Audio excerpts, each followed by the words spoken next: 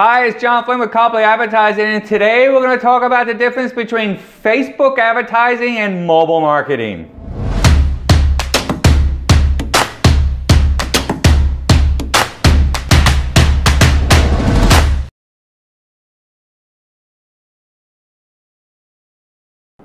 Now, as you know, I believe in an integrated ecosystem using both mobile marketing and Facebook advertising. Two of the most powerful, productive advertising platforms on the face of the planet. But as I warned you before in previous videos, the days of Facebook advertising being really cheap are over. And it's really hard to gauge because I'm not sure if it's just a fourth quarter bump, because a lot of players have come into the market in the fourth quarter, or if this is gonna, be the way it is first quarter next year. But I dig some numbers up because, obviously I track everything and I want to know what's going on in the marketplace. And I came up with some pretty interesting stuff just to let you know what's happening out there and how it's changed my model a little bit. So, I'm going to put my Walgreen glasses on. So, cost per click. When you compare Facebook to mobile marketing, obviously using target ad sets, Facebook is $2.25. Now, people are going to yell at me because the relevance level is probably too high and they can get it down to like 4 cents. But, let's just, bear with me on that. $2.25. Mobile marketing, targeted mobile marketing, 15 cents. CPM, Facebook, $14.66. A little high, try to be under 10, but let's just call it 14. CPM for mobile, $1.32. Click-through rate, Facebook, 0.65. Mobile, 0.88. Now, this isn't like a year of data, so we take a little bit of grain of salt. Bounce rate, Facebook, 98%. Mobile, 84%.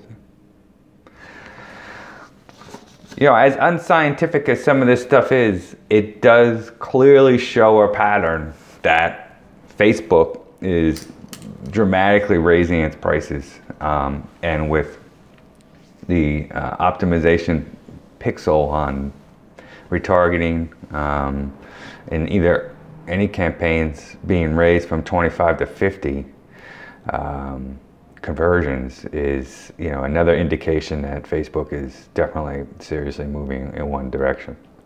So what does this mean? Well, if you are somehow 100% in the game of Facebook, you may want to kind of figure it out. But on the other hand, I think for the majority of people, especially the clients that I work with, your marketing budget for Facebook should be 10%. Should be 10%, even under these circumstances. Should be 10%. Then I bring my ecosystem into you for recruitment. Facebook does play in it, but we watch things very carefully. So, if I have an impression file that's targeted, let's say from a concert, trade show, baseball game, that I think could really work on Facebook, and I kind of make a look, put it through a conversion, put the mobile IDs through a Facebook conversion at 30%, and then turn that into a lookalike model. Then throw a couple ad sets, and I'm going to be a little careful, where I'm going with it. I'll do $5 an ad set and let it run for a while, but I'm going to kill things really fast, if I don't see things coming through, and stick with my retargeting audience and lean much heavier on that, because, I've got a lot of traffic and flood coming in from the mobile stuff. So, the Facebook stuff is cool, but I'm not going to sit there and, watch my cost per clicks go up to some reasonable level because of it. But I will keep it in the mix. So in the sense of, I don't want to give the impression here of like, we can't do Facebook now. No, Just the opposite. You need to get in now. You need to get in now before it gets worse, because there's a learning curve of what's going to happen. So you need to get in, figure your niche out, and then, you know, drill down and be more effective that way. If you wait, it's just going to be more expensive, and you have to do it. You're going to have to get into Facebook, okay?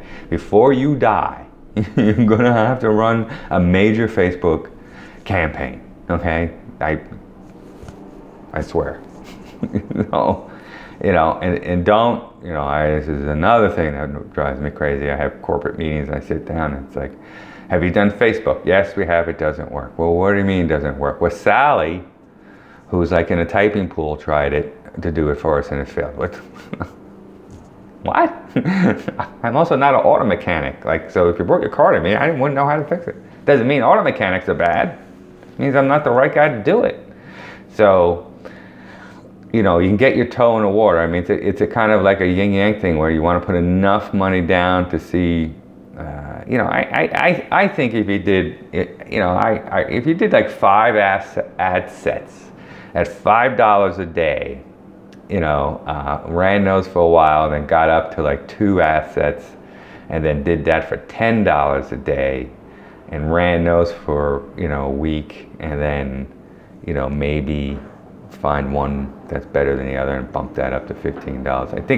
I think that initially will give you a good indication, and then if you do the math here, you're not talking about, you know, billions of dollars. So interesting. I found those numbers very interesting, the Facebook mobile interesting numbers. So something to consider. You know, mobile on the other hand, you know, mobile's great. Mobile's cheap. Mobile's targeted. Mobile has video in it. You know, mobile sometimes there's third-party data I use, you know, that I buy, you know, for different demographics. I'm not a big third-party data guy. I'd rather be a data guy and use the information I'm getting. But I did a campaign where I geofenced New York City. I figured, what the heck, I'll just geofence New York City. I needed some stuff, and then, you know, I got like a 0.47, which is pretty darn good for a large city, and I did some optimization, and it came out pretty well. And then I dragged the cost per, the CPM costs down pretty down there, and I was still holding the click-through rate. So, you know, if you know what you're doing, you know, it reminds me of the old Google AdWords days, mobile, in a way that, you know, if you know what you're doing, there's a lot of room to move around and be effective. So anyway, John Flynn, Copley Advertising, give me 1 month, and I'll fix it.